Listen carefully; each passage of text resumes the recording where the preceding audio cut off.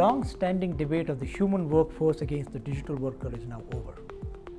A recent study by Forrester indicates close to 70% of enterprises are looking to tie RPA tasks to human-centered activities, bringing more visibility and control to the human worker.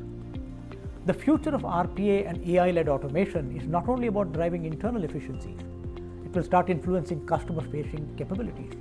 It is towards cultivating and leveraging the future workforce to address customer-centric problems. The human digital twin, which we're calling as the future worker, will collaboratively drive superior value within an enterprise. Automation Singularity refers to this customer-centric workforce of the future, an agile-oriented state of constant improvisation and optimization that opens up new horizons of possibilities. There are three distinct phases to the journey of automation singularity: deterministic automation, intelligent automation, and human-empowered automation.